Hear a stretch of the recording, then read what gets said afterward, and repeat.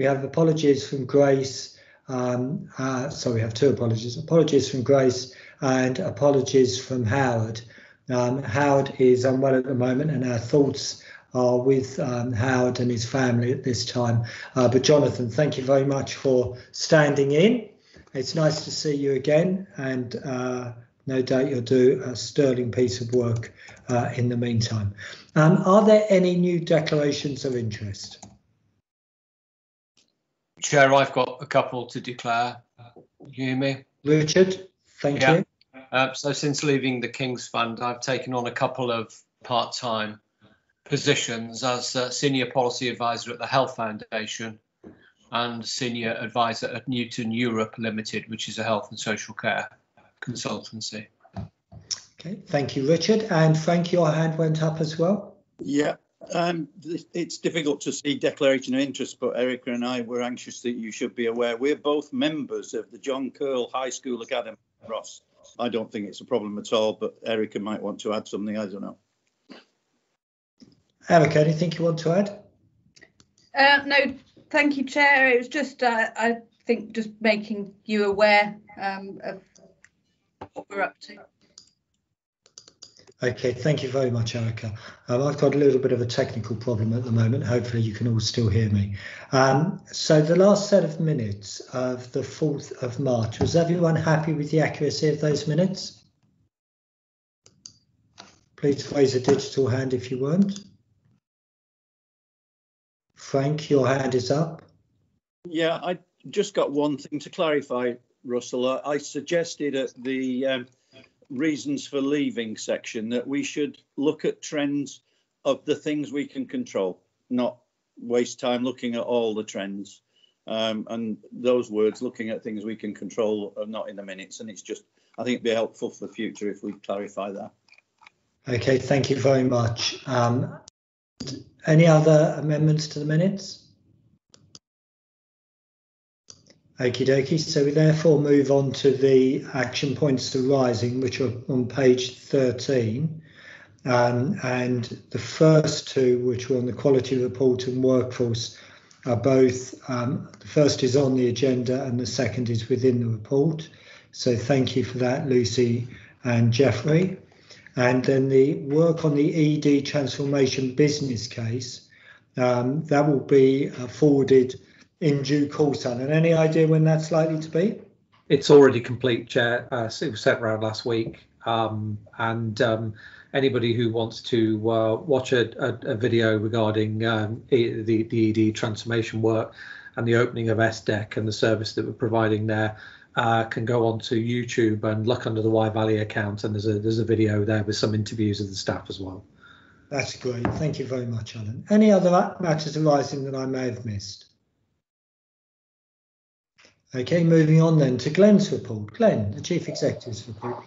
Thank you, Russell. So I'll just take you through some highlights from the report. So firstly, if it's a highlight, the NHS budget discussions concluded oddly this year with a settlement for the first half of the year, so H1, with discussions due to continue in the summer over the second half of the year. I mean, partly that's down to the uncertainty around the ongoing costs associated with COVID, but also it links to the other element that I've identified there, which is the elective incentive scheme, and obviously the need for the NHS to recover elective activity to deal with what will be a challenging waiting times scenario. And that kind of links in a little bit to the planning guidance. So that was published at the end of last week. Normally that's published before Christmas, and we then have time to prepare, but it came out last week. There were no great surprises in there because obviously a lot of it focuses on the ongoing COVID situation, the elective recovery I've described, but also the implementation of integrated care systems, which we spent some time discussing in terms of the local implications of that this morning at workshop. I suppose what's notable is there is no new backstop waiting times target for the NHS quoted at the moment. My understanding is one is likely to be set once we get into the second half of the year, but there's a degree of uncertainty around the exact waiting list position at the moment and how it may change over the coming months. So there's uncertainty about how Referrals may change, whether we see an increase in referrals from those patients who have not come forward over the last year. And there's certainly uncertainty around the capacity that's available with the impact of infection prevention and control. And that's why the incentive scheme has been set up, to try and encourage all trusts to contribute. Now, it's a scheme that sits at ICS level. So for us, that's a scheme that will also therefore be dependent on the performance of our colleagues in Worcester. So we'll be working carefully with them to ensure that we can deliver, firstly, deliver the activity to ensure that we treat our patients, but also to try and ensure that we seek appropriate funding for the costs associated with that. I'll just pull out the 4 headlines there from the guidance, the planning guidance. So improving outcomes in population health and healthcare, tackling inequalities in outcomes, experience and access, enhancing productivity and value for money, and then the new one that came in at the end there, which is helping the NHS to support broader social and economic development. So that's very much playing to our role as an anchor institution. Unfortunately, also, all of these objectives tie into the objectives that we agreed locally. So we looked at them last month in board, including the addition of that anchor institution element. Big focus on staff wellbeing, which we've discussed a number of times at board and we'll discuss throughout the year.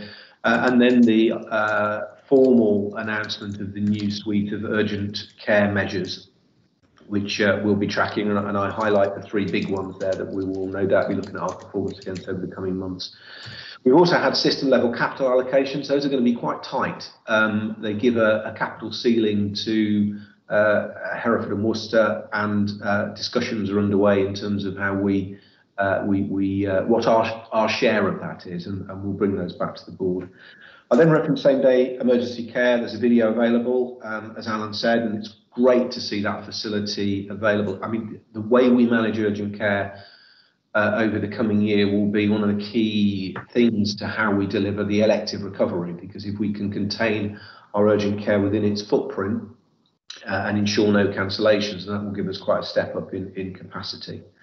I then referenced the Foundation Group 3 boards meeting, which I always enjoy, and it was great to see a best practice example of our integrated community teams in Wye Valley, plus examples from the other 2. We also then discussed the staff survey in the 3 boards meeting, and I won't go through that because Jeff is going to take us through that later. But really good performance from the trust, and that's the most important measure for me each year. One more thing I just wanted to pull out finally on the more from our great team section, integrated care division. A really good example around wound care here of something that improves the quality of service to patients, but also delivers efficiency and cost reduction. So getting this right first time obviously makes it great for patients, but reduces the ongoing cost of the system. And those are the kind of things that we will be looking at all the more as we move forward as lead provider in our local place of Herefordshire. And then we list those Going the Extra Mile awards that we've just given out at the start of the meeting. So I'm happy to take questions, Chairman. Thank you very much, Glenn. Clearly an awful lot going on at the national and county-wide level. Questions or perspectives? Andrew? Yeah, maybe I should have picked this up earlier, but it's the elective incentive scheme at system level. Does that mean there will be some emphasis on equalising lists across? I know your paper picks up the need to reward activity, but there could be some differentials which become apparent in that process, couldn't there? Yeah, I wouldn't have done it this way if I'd chosen to do it nationally. I think we should be equalising waiting time. That's one of the ways that we can deal with the inequalities issue. But I'd have made the waiting times challenge a system-wide challenge, but then I'd have incentivised individual providers to deliver activity. But yes, there's the expectation within this nationally is that we'll use the capacity that we have to tackle the longest waiters, regardless of where they sit in the system. That's easier in some parts of the country, and it's easier in, for example, London, where they'll be able to move elective activity between sites. For us, there's big distances between sites, and patients don't always choose to move. But yes, it's a system level access target and a system level productivity target. Thank you, Andrew. And Chris? Thank you. I was interested in the wound care strategy programme, and I wondered, as part of this, what plans had been made to work with the voluntary sector in setting up leg clubs in the community. Obviously, at the moment, that wouldn't be possible because of COVID, but there's huge benefits there where you can use making every contact count for district nurses to pick up issues as people come in, as a social setting, you know, in a sort of community hub. And I would just commend that model to colleagues if appropriate. Yeah, I completely agree. I think increasingly we will be trying to integrate care in our system, but it will be the best people delivering it, including voluntary sector, and using them to help us to make interventions around health improvement. So yeah, I think, you know, having delivered such an excellent service, let's see if we can take it to another level. Thank you. Thank you, Chris. And Richard? Yeah, just a quick question for Glenn and possibly Jane and colleagues. That the planning guidance, I think, makes it clear that we've got a hell of a mountain to climb the next few months, all the things that we're expected to do. And I wonder, as restrictions in wider society lift, whether public expectations of what we can provide will grow faster than our capacity to meet them. Yeah, I think obviously we've had a lot of support from our communities as we've managed the coronavirus pandemic, and you know, we hope that support and encouragement will continue. But there are people that will be, as a consequence, waiting a long time on their waiting lists, and certainly the media will forget what we've gone through quite soon. So we are getting ourselves ready for how we manage this. I was talking to someone yesterday actually about how we manage elective waiting times. Can you imagine if you're in an airport and your flight's delayed?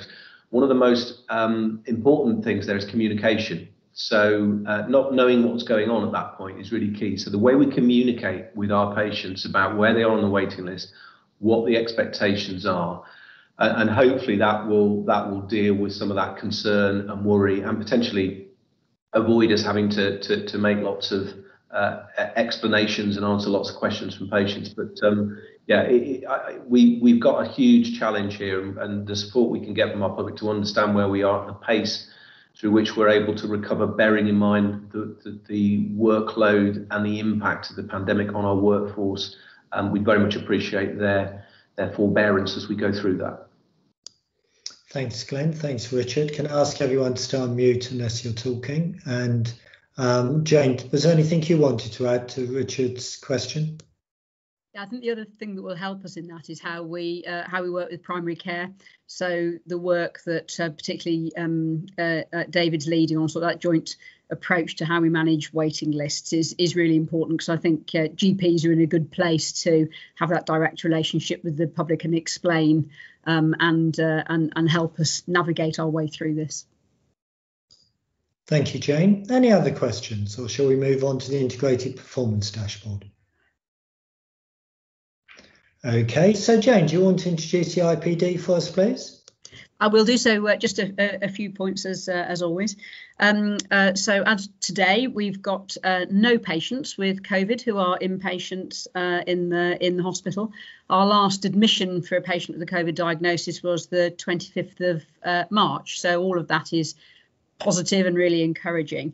But obviously the easing of lockdown started earlier this week, and so we've got a watching brief on that. But I think everybody feels pretty optimistic that our most vulnerable parts of our population should be protected from hospitalisation by vaccination. So yeah, we will see what happens over the next few weeks. Staff engagement and clinical leadership has been absolutely at the heart of, well, our strategy about how we want to run the organisation, but has been absolutely at the heart of our response. And obviously we're going to continue that approach as we turn our attention to restoration and recovery. And we've established, it was John's idea and John's leading it, our sort of pause and reset meetings with all of our specialties and services. And the first 3 of those have run this week and have been a positive experience. We've heard, I think, some things we expected and some things that we didn't expect. But the purpose of those meetings is to understand the impact that this last 12 months has had on staff and what they've been through. And so where necessary, we can provide additional support, but also that we can understand their perspectives on how they restore their services. And particularly some of those pathway changes. And we've got some really good examples, which I put in the narrative around sort of dermatology and endoscopy. Some really positive changes that should mean we'll have lower referrals going to the future, and we'll provide patients with better care that's closer to their home.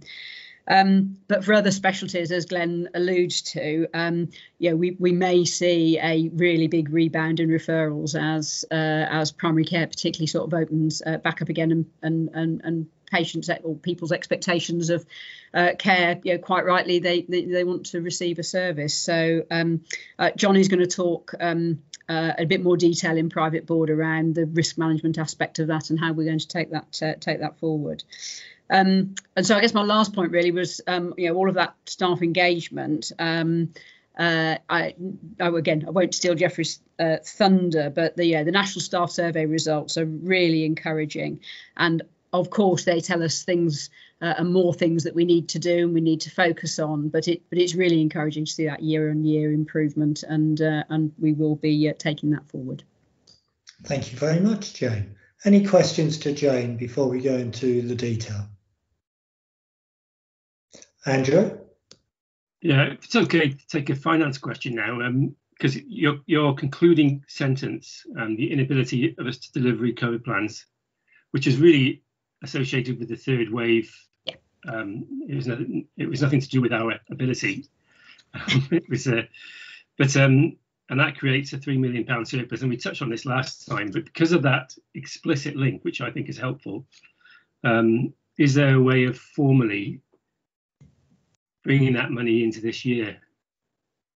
Because does that make sense? It was given to us for a reason, and we not through no fault of our own. I think Glenn wants to answer this one.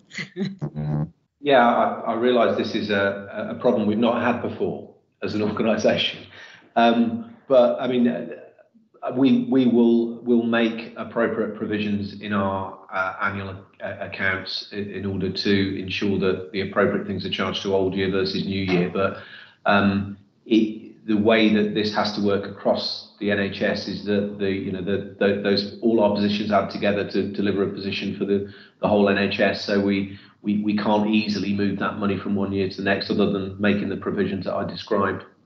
Jonathan may want to add to that, but that's the reality. Anything you want to add, Jonathan?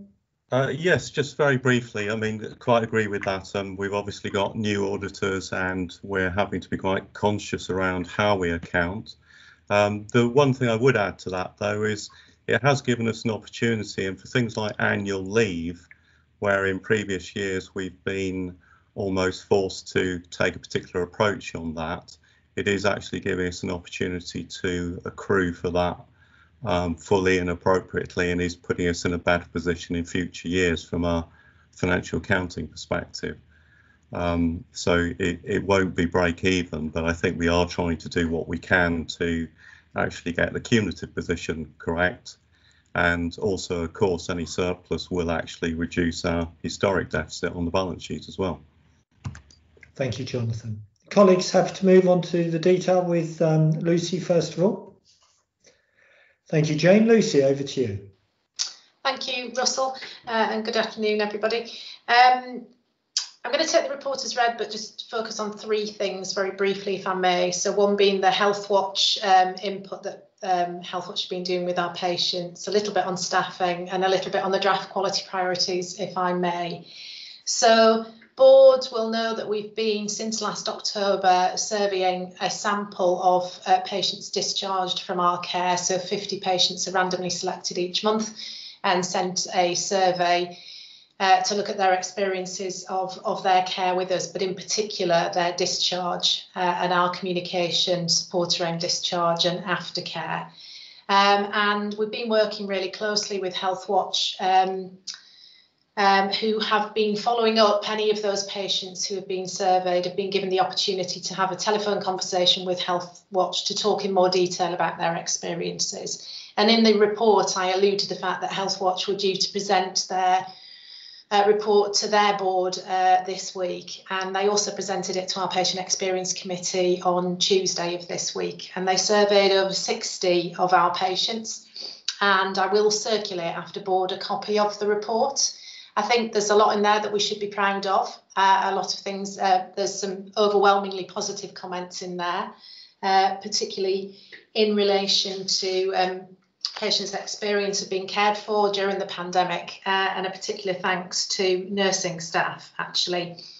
As always, there's things that we need to get better, and the report makes 8 recommendations for things to improve, but under 4 sort of general themes, which is communication, medication, aftercare, and the discharge lounge. And some of the recommendations are really easy to fix. So, for example, the discharge lounge, they don't like the environment and it's a little bit cold. They are things we can fix really easily. There's a suggestion around aftercare, around is there anything we can do with follow-up conversations with our patients, just to check in on them, really. And we already have a plan to use volunteers to do that. So many of the recommendations are already in train, and our proposal is that we bring the Health Watch report back to Quality Committee later this month with those things that we're going to do to address those recommendations. And we're continuing to work with Health Watch on an ongoing basis so that they continue to survey our patients where patients wish to speak to them. In relation to staffing, just very briefly to say that the staffing position is improving significantly as the incidence of COVID in the community is reducing. And certainly the number of staff off sick because of COVID, we're down to single figures this week. And so the consequence of that is that the management of staffing for our wards is much easier. All those staff that were redeployed to the intensive care unit have been deployed back to their substantive positions. And our reliance on agency has reduced in month, which is a good thing. And then finally, I've shared with you at the end of the report the draft quality priorities. They're aligned to the trust objectives that were previously approved at board last month or the month before. And they've also been developed in line with the guidance that's published around the development of quality accounts. And those priorities have been selected to focus on those things that we either know we need to improve upon or that have happened as a consequence of the pandemic. They were discussed at Quality Committee on Monday of this week with some recommendations just around perhaps the safety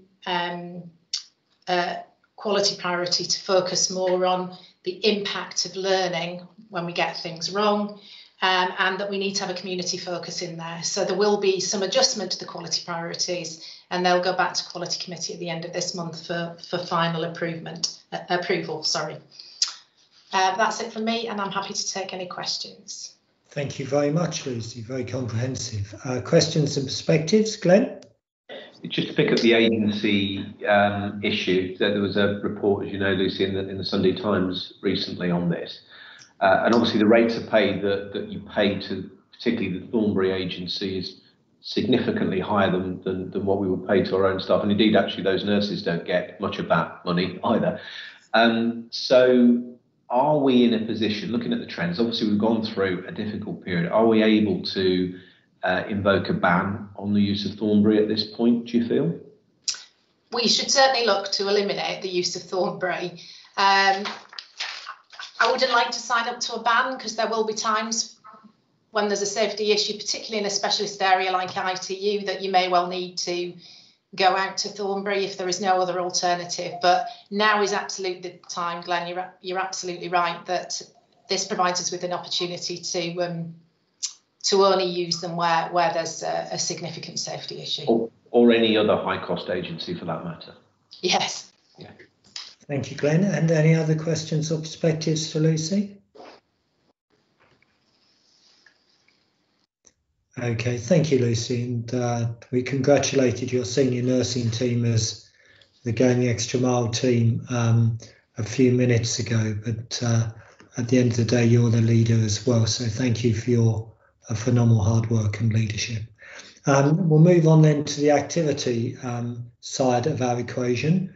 Mr. Barnes. Thank you, Chair. I'll take the report as read and just try and pick out some highlights. So in terms of demand, urgent care numbers are slowly going up, but they remain very volatile, with some days very calm and some days exceptionally busy. Last weekend was particularly busy. Cancer referrals are back to normal, but there are a few exceptions in terms of specialties, but we think we understand that mostly. And planned care, as we've heard, are both urgent and routine referrals are still down.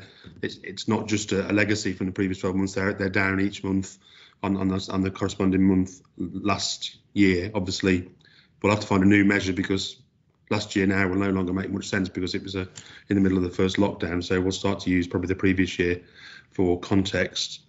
In terms of activity, cancer services are full restored, still using the Nuffield a little bit, but more for planned procedures from today onwards, rather than cancer surgery. Planned care is returning. We've got most of our theatres going, as you'll hear a bit more detail later on, but they will remain below COVID numbers for now until we can find ways to increase productivity. And diagnostics doing very well. CT is exceeding its normal levels. MRI is improving quite rapidly. Ultrasound is a little bit of a concern with staff having shielded, but is starting to return to more normal levels, and they have managed to hold their position largely. So that's quite good. Performance, ED, actually March's position as of yesterday, is actually the best we've achieved since August at about 80%. SDEC is now improving. In February improved the volume of patients treated on the same day. And obviously the new unit open in the last week or so, then we'll expect that to go further still. Cancer 2 week waits, performance remains really strong. 62-day has gone down, but that's expected and predicted as a result of delay in diagnostics a few months ago as patients have come through. So that will probably take a month or two to work through before we see that improve again. RTT performance continues to fall and will fall again for March.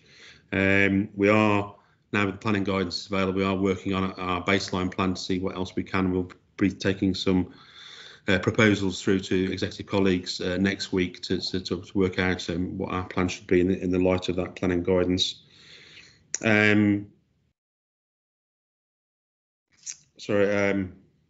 Diagnostics, I'll detail that later on, a little bit more about some of the resources, but we have a new third CT coming online, so additional MRI capacity, and I say ultrasound returning, and a new DEXA scan.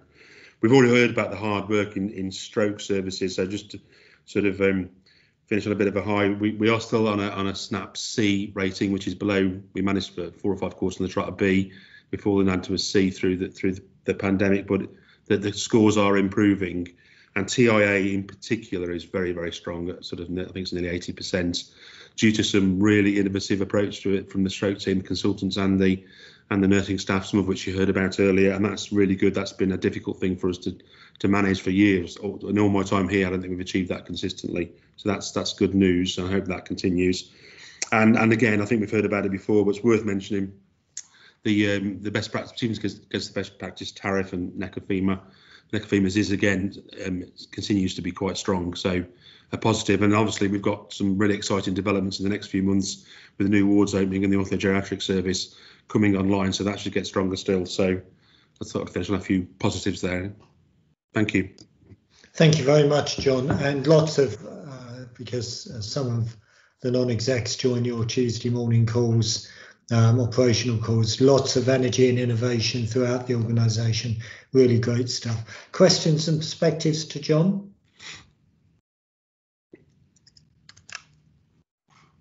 I think the other thing, John, that you didn't mention is some great work which David Mowbray is leading across the foundation group on productivity to try and identify ways that we can become more productive to more effectively drive into the waiting times. Frank? Yeah, I've been wondering how to find the opportunity to say this, Russell, just touching on what you just said. I look at these Tuesday morning things and I've been amazed, quite frankly. the energy and the team spirit that John and his team have brought forward. It's quite remarkable, and I congratulate him. Yeah. I think it's something to do with the new beard, Frank, but no, John, you're doing a great job. Okay, colleagues, happy to move on to Jeffrey. Jeffrey, over to you. Oh, thanks. Thanks, Russell. Well, we've just had some really positive news about the reduction of COVID cases within the hospital. And we are seeing that as well reflected in the amount of sickness absence. So if you look at the report, you can see a significant reduction in sickness absence, which is good news for Wye Valley. However, mental health still remains a concern, and not just for Wye Valley, but across the health service. So within Wye Valley, we will be equipping our line managers with mental health awareness training. So working with Mental Health England, we will be offering awareness training for all our managers over the next few months. In addition to that, we are also working with occupational health in terms of trying to expand the counseling that we offer, and also the clinical psychology interventions we have for staff. So keeping the focus on mental health, which we know is a key concern for our employees. In terms of performance appraisals, I mean, obviously, because of the COVID pressures, we haven't been able to move on with this. However, over the next 4 months, we're keeping a close eye on this, and we expect that the percentage will go up. And at the monthly F&P meetings, monthly latest briefings, we are encouraging managers to complete the outstanding appraisals over the next few months. The other key highlights are captured within my report, and we are certainly making good progress on the other key metrics. And certainly the most recent People Poll survey that we received just goes to show how positive the employee experience still is within Wye Valley, and health and well-being continues to be at the center of everything we do. So those are the key highlights of my report. Happy to take any questions.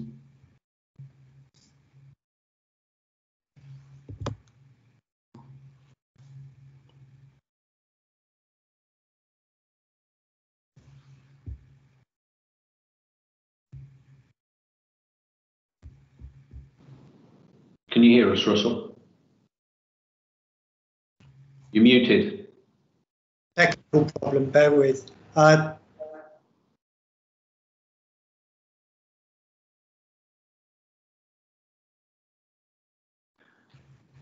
We can't hear you, Russell. Shall I fill in with the question I was going to ask then?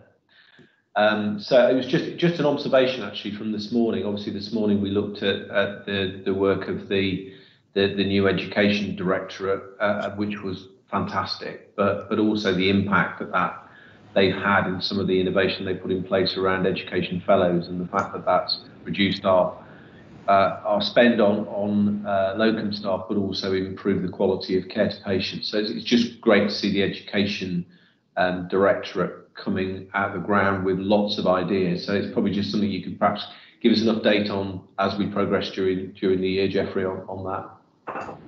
Yeah, certainly will. Thanks. Thanks, Glenn, and apologies for the technical issues. Frank, is that a legacy hand from you? No, if I may, please. Jeffrey, the Daily Bulletin reveals what appears to be quite some tension about the 500 quid bonus issue. But of course, we've no idea how big an issue that is. What's your sense about whether it's a significant issue or not in undermining staff confidence? We've had a few people who've raised that with us, but certainly we all understand, and our trade union colleagues do understand that this is a national thing, so it's out of our hands. So what we've said is, I mean, obviously, we are still guided by the national position on this, and we await further guidance from the powers that be. But from my perspective, I think I've had about 4 people, so it's been raised by 4 individuals so far. Okay, thanks, Jeffrey. Thanks, Frank. And any other comments to Jeffrey? I think Joe Biden talked about his first 100 days being 100 days of impact. Jeffrey, since you've joined us, you've having a really positive impact, and the momentum on OD and HR has really picked up since you've joined us. So thank you very much for your hard work. Colleagues, happy to move on to finance?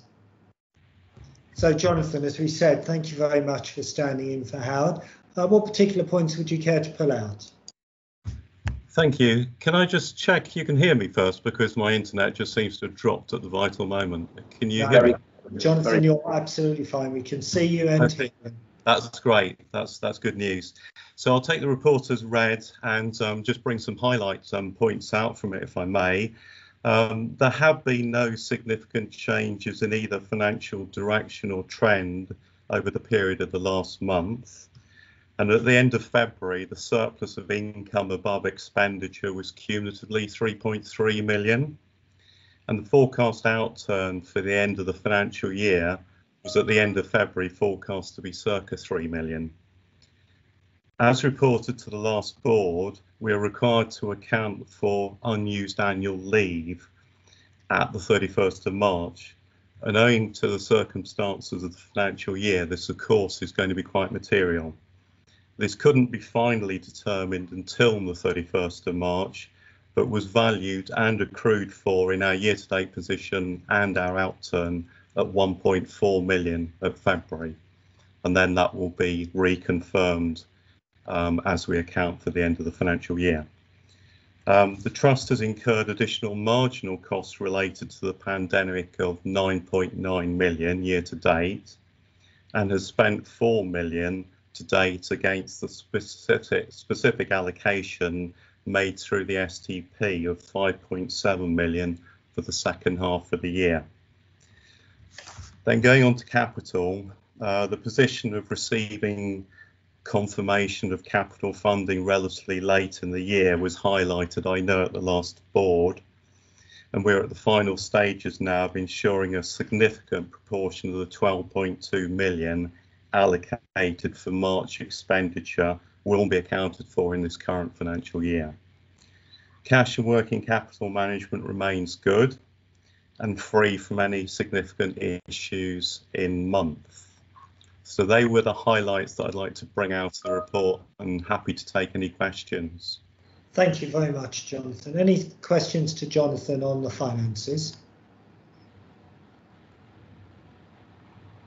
Well, that's the result, Jonathan. Standing in for Howard, no questions, job done. And presenting a set of results which are amongst the best we've ever produced. So long may that continue. Thank you very much, Jonathan. The colleagues therefore happy to move on.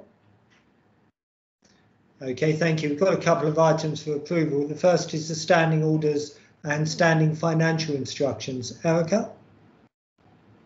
Yes, Chair. The standing orders have been updated to that since published in 2017. They have been through TMB and the Audit Committee, and indeed the Audit Committee have had a workshop to go through them in more detail. I think the general points to reinforce is the requirements of the standing orders haven't really changed. It is one of formatting and allowing them to be more accessible. And we have reinforced some of the procurement rules within the standing orders, and the standing financial instructions have been updated to reflect the current organisation. Thank you, Erica. Andrew, as Chair of Audit, anything you'd like to add? No, I don't think so. As Erica said, we had the opportunity to see them in an audit committee, and we had a session yesterday to review them. So, yeah, we were happy to. We weren't approving them, but to present them have them presented to the board. Okay, thank you, Andrew. Questions and perspectives, Richard? Yeah, Erica, do you think that standing orders need to at least acknowledge that we're part of the foundation group, and in particular the role of the strategy committee? And the second comment was that I guess we will have to review all of these standing orders when we're clearer about the implications of the ICS arrangements that we talked about in the workshop. Erica? I can certainly add something that to explain the foundation group, and that probably came out in the workshop yesterday, didn't it, Andrew, with the discussion about the chief executive and the managing director roles and how they're drawn out within the standing orders. Okay, thank you, Richard. Thank you, Erica. And any other questions or perspectives? Andrew, back up. Yeah, I was just going to confirm what Erica said. We that was a particular issue we raised, and it's clear, but it does represent an unusual arrangement. I'd suggest having a chief exec and a managing director. But we were content that the way it was expressed represented the way we work. I think the other thing, Erica, was we talked about this being more of a evolutionary approach. So from time to time, you may well bring changes to the system.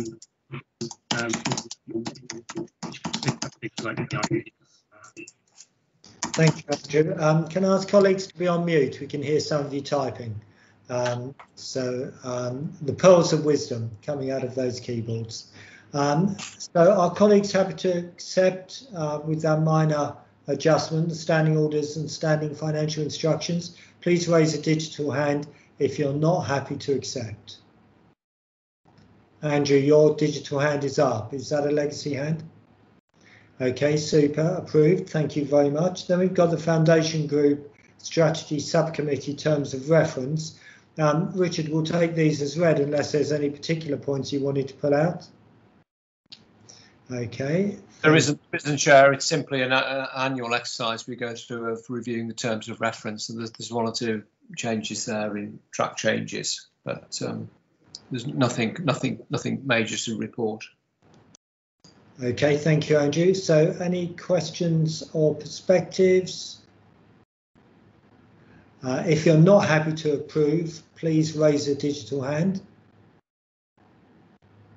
Okay, duly approved. Thank you. We then on to the items for noting and information. The first is the digital programme update report.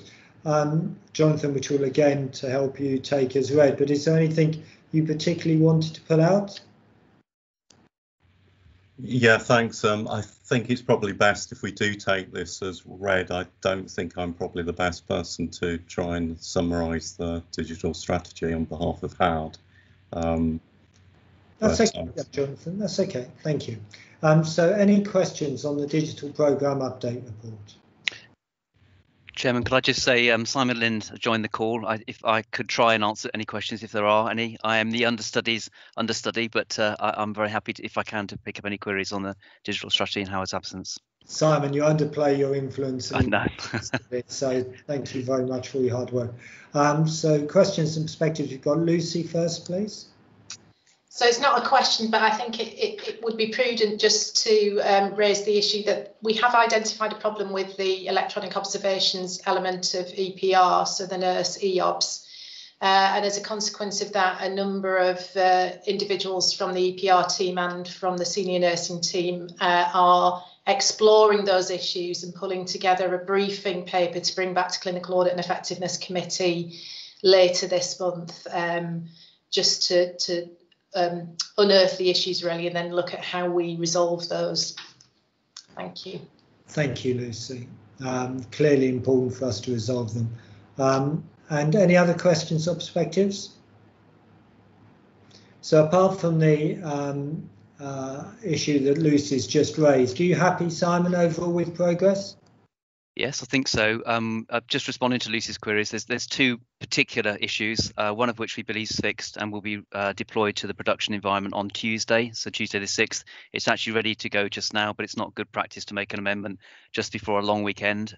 So we've agreed with Kath Davies to hold off on that amendment, and that will be put in on Tuesday, and we'll continue to work on the other issues. In the broader rollout of nurse noting, we've finished Arrow Ward today, and that's continuing, and we'll be on Lug Ward starting on Tuesday after the bank holiday. So nurse noting is continuing to roll out, and we're making good progress across the rest of the other elements of EPR. Thank you, Simon. And Jane? Yeah, it was just going to be a question on nurse noting, Simon, because there were a number of things that would improve it, because it is clunky. Sure. Have we got a time scale for when those improvements are going to come in? There's some that we've made already. We met, I think it was the 26th of January, after the session with yourself and Lucy, which was at Christmas time, wasn't it? We met as a team along with nursing colleagues. Kath Davis helped us with that meeting, and the things that we could change immediately have been changed already, and those are ongoing. And any feedback we get from wards are, there's a continual churn now of those improvements going into the product. There will be a software update which we'll get during the summer, which will bring the smart forms in, which will enable us then to pull data through more readily, if you like, from other forms to pre-populate, which will get rid of some of that duplication, which has been a frustration, and that's scheduled in a release during the summer months. So any of the changes that we've been able to make as we've been going along, we've done or continue to do, and those that require a software update, we've spec'd that with Maxims, and we should get that during the summer. Super. Thanks, Simon. Thank you, Simon. Thank you, Jane. Any other questions or perspectives? Simon, thank you for your hard work. Thanks for your time. Thank all of the team, and look forward to the next update. Thank you very much. Thank you. Thanks for your time. We therefore move on to the staff survey. Really some positive things to pull out here, Jeffrey. Over to you. Well, thanks, Russell. I did a presentation slide, so I'm not sure if you want me to go through the presentation or just to talk through the slides, through the paper. So, Jeffrey, if you've gone to the effort of pulling out some slides, why don't you share them and just pull out the key points? Oh, absolutely. I'll do that. So I'll try and share my slide, and hopefully I will do it properly this time around. Okay, just bear with me, because I've been practicing. We've got a new education directorate, haven't we? That's where you... Can you see my slides? Yes, we can. Thank you, Jeff. Okay, well, thanks, though. I mean, certainly we all know that the staff survey is very useful for the NHS because it gives you a temperature check of how things are within the trust. And we know that happy staff equates to happy patients. So it's very important that we take this seriously. And we do at Wye Valley. So if I just go through my slides very quickly, this slide just gives you an overview just to show that we had a comprehensive coverage within the trust. So all the different staff groups were involved in this, and we had a response rate of 44%, which is a reasonable response rate considering the median is 45%. So the key highlights of the survey is the fact that since 2017, we've seen some significant improvements in terms of the key areas within the survey.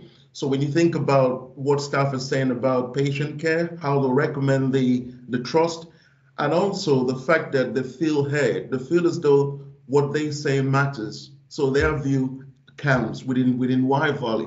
And on the 10 key areas within the survey, we're doing above average in 6 areas, average in 3 areas, and there's one area which is not just a Wye Valley problem, it's an NHS-wide problem in terms of bullying and harassment.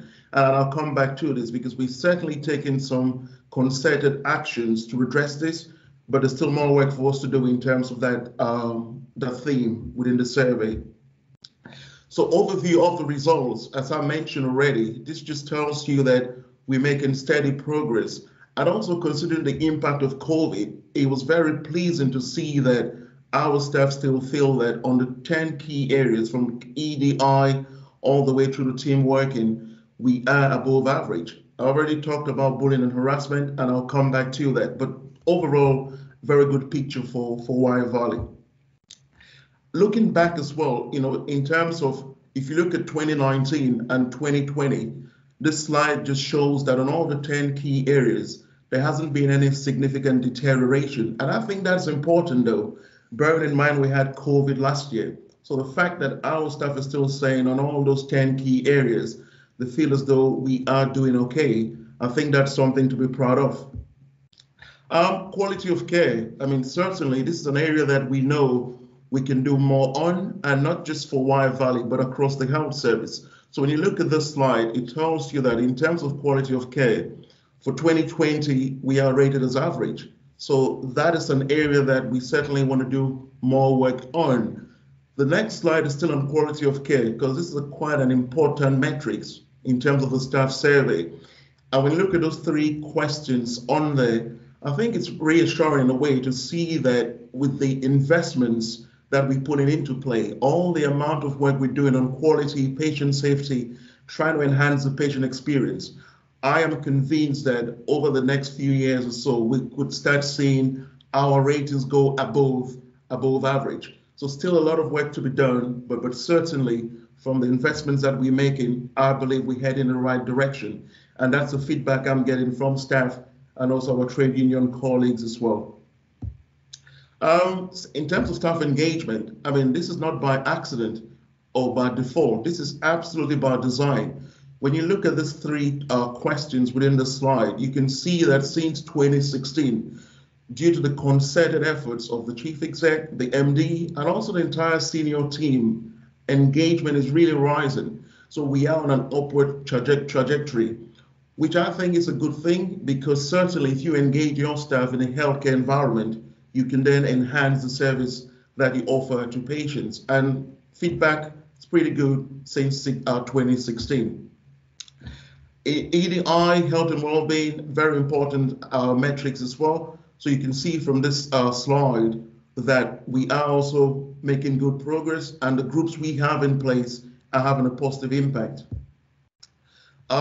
In terms of flexible working and immediate line managers, certainly the introduction of leadership development programs and also a variety of HR policies and practices are also having an impact. Still some more work to be done in terms of the flexible working practices, but overall, I think we're doing okay in terms of this measures as well.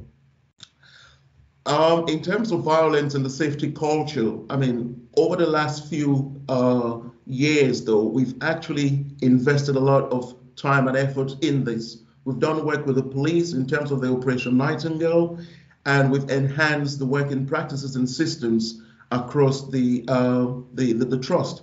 So you can also see that there's certainly been a reduction in terms of the violence being reported. But it's still an area that we keep a focus on, because we know that we cannot rest on our laurels. We still need to carry on the amount of good work that we've been doing over the last few years. Bullying and harassment, this is what I mentioned previously. This is the only area where we're slightly below the average. But having said that, I don't think it's a bad thing, because since the mid-staff's inquiry with Sir Francis Laird, it's very clear that organizations need to encourage people to open up and to report any bad practices within the trust. So for me, though, the fact that our staff are coming forward and raising concerns through the Freedom to Speak Up Guardian route or through the HR route, I think it's a good thing. But having said that, we also understand that we need to do more work on this, because we have a zero tolerance approach of any bullying and harassment. So over the next few months, though, we're going to be doing more campaigns, more awareness sessions, and we're going to be training people up and trying to help departments where we think may have a potential problem in there. So more work to be done in terms of bullying and harassment. So key developments, this slide just shows that overall, though, we've put a lot of good things in place over the last 4 or 5 years. And certainly things like the Leadership Charter and the Staff Compact demonstrate the commitment for us to ensure that we look after our people. And not just the staff survey results, but the more regular NHS people poll surveys, which we now do on a monthly basis, are also giving us an indication that we are on the right track in terms of the investments and the support processes that we have in place for our staff. So my final slide is just about key actions then for 2021-22. So obviously we've got a comprehensive action plan in place that myself and Jane Ives and my senior colleagues were driving across the trust. Locally, we also have local action plans as well, because some of the actions required would be for local departments and line managers to take forward. But we are overseeing that and making sure that we're looking at health and well-being, the safety culture, and also certainly the whole leadership and management development programs that we need to put in place or that we are implementing to try and support the trust. So all in all, my view would be that the results are pretty good results. We know we can always do more, but certainly the overall picture is very positive over the last 5 years. So hopefully that gives you a flavor of the key messages from the staff survey, and happy to take any questions. Thank you, Jeffrey. Really very clear. And thank you for your summary. Any questions or perspectives from colleagues? Chris?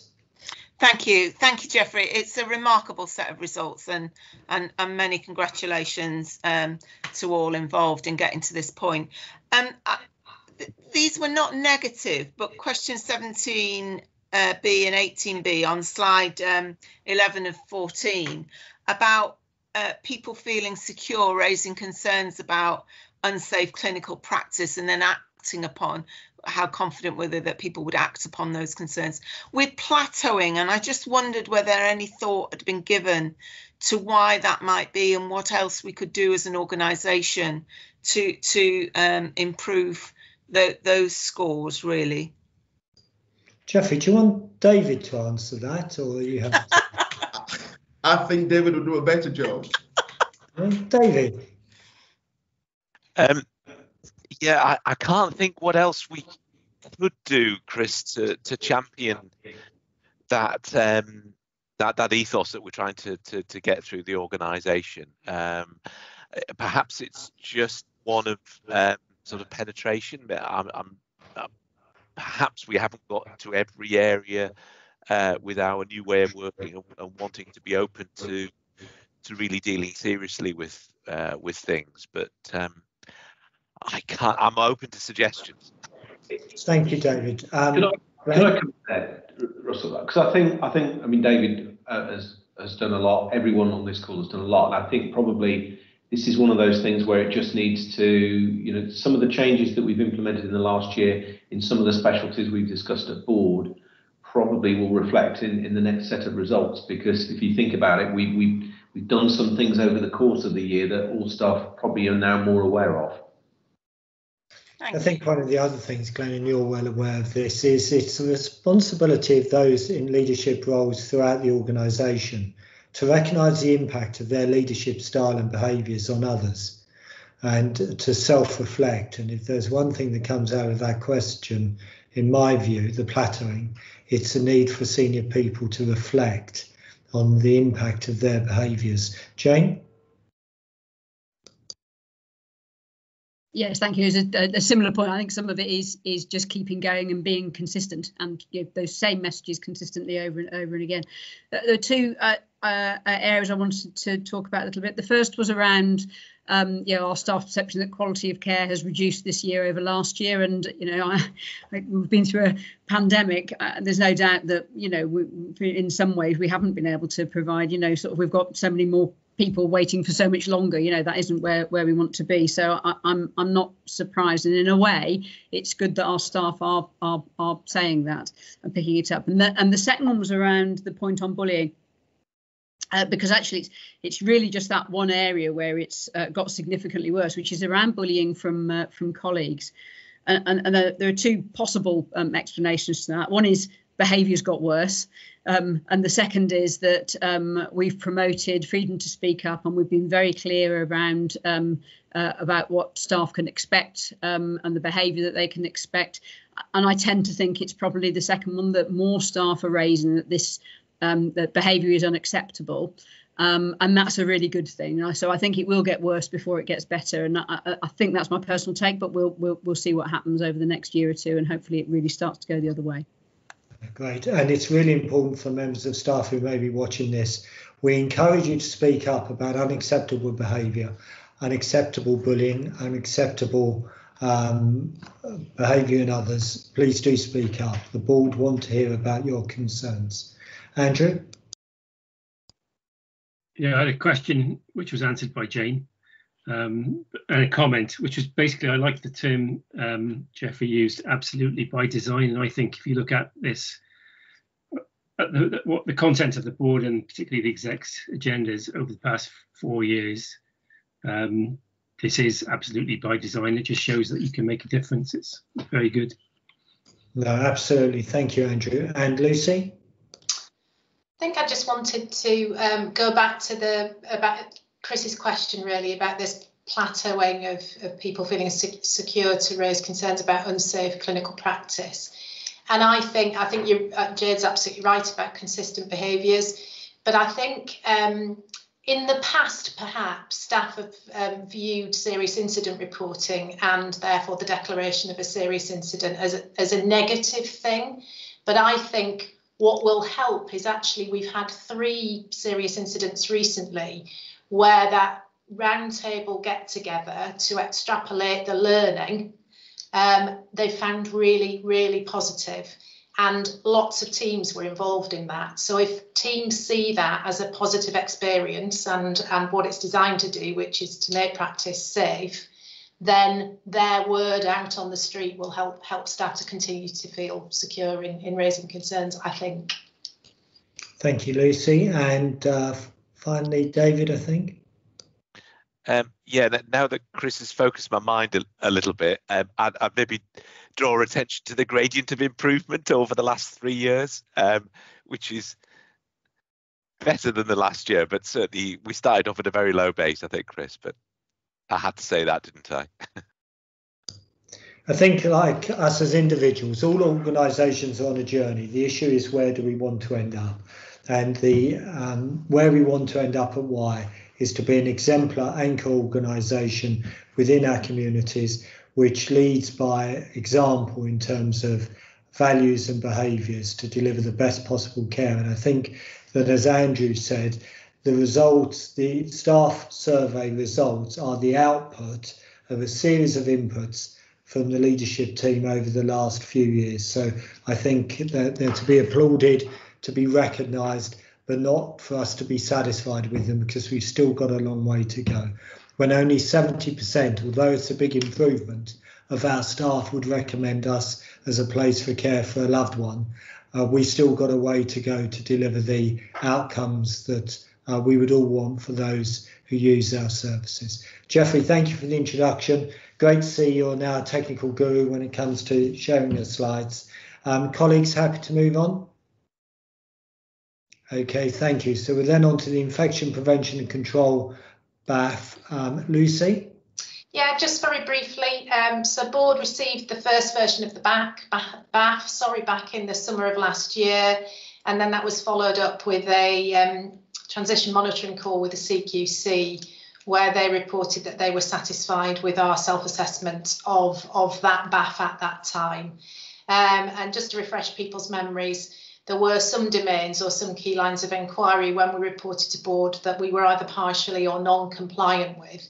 And since July, we achieved full compliance in all key lines of inquiry for the BAF.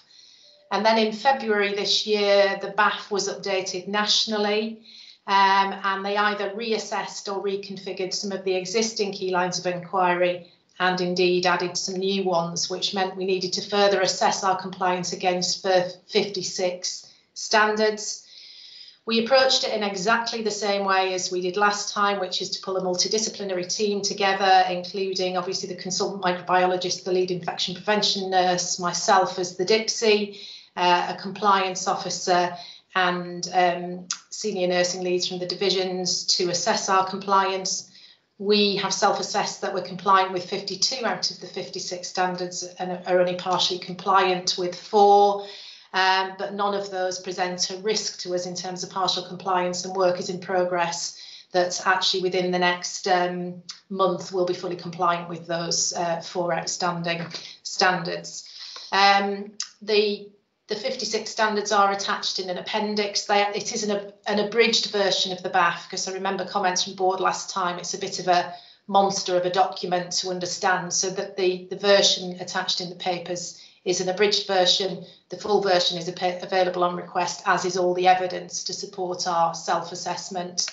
And the BAF is routinely monitored through the Infection Prevention Committee on a regular basis. Happy to take any questions. Thank you, Lucy. Any questions or perspective on the BAF? Okay, thank you very much, Lucy. So we'll then move on to the committee summary reports. The first is the Audit Committee from the 18th of March. Anything you particularly like to pull out, Andrew? Yeah, just to say that all the items that were brought to the board's attention were positive. which is pleasing from an audit committee's point of view to be doing that.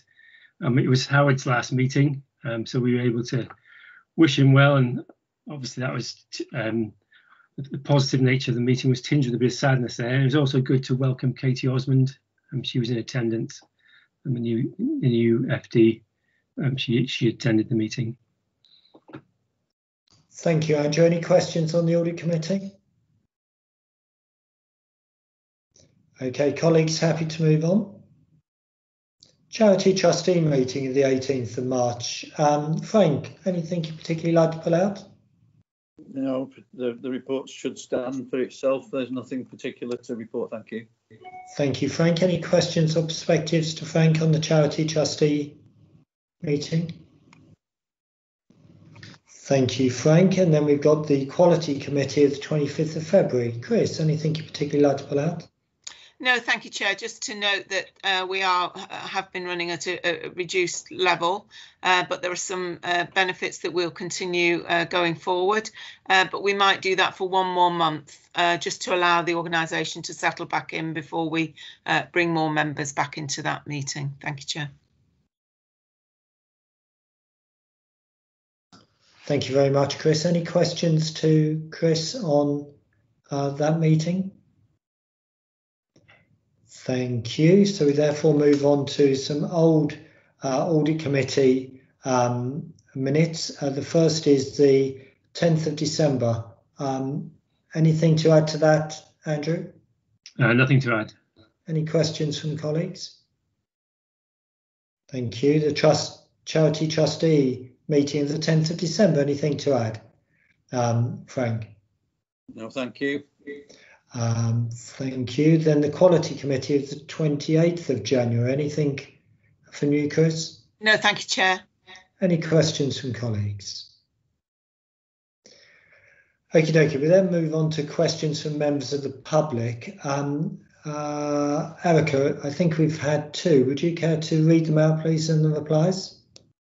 Yes, Chair. The first question asks, please can the board clarify what recourse patients and the public have if their complaint to the hospital has not been addressed within the 30 working day period set out on the Wye Valley Trust complaints website? I have replied to both of these questions, Chair, and the recipient is happy with the answers, but for clarity, the answer to the first question is if we can find a resolution to any concerns or complaints that you might have, we'll do everything we can. However, there may be occasions where we can do no more. In these circumstances, we will tell you, and you will then be free to ask the Health Service Ombudsman to review your complaint, and the Ombudsman's details are provided and have been provided. The second question relates to, please can the board clarify what processes it has in place to verify the existence of a restraining order that restricts friends and family from contacting a vulnerable patient? In this case, our safeguarding team under Lucy would be involved, and all correspondence would be through a power of attorney or through the patient's lawyers. And if there were a restraining order in place. Thank you very much, Erica. Any other business, colleagues? Please raise a digital hand if you've got any other business. Thank you very much. Our next meeting is on the 6th of May. We will be, certainly for the foreseeable future, still be meeting digitally. We understand that some members of the public are disappointed that we weren't able to live stream today's meeting, so we will look into that for the future. We've shifted over to a different format called Microsoft Teams rather than the Zoom format, but if we can live stream, we will. In the meantime, thank you very much. My suggestion to the board is we have a 15-minute gap and then we get going again at 2:20. Thank you very much.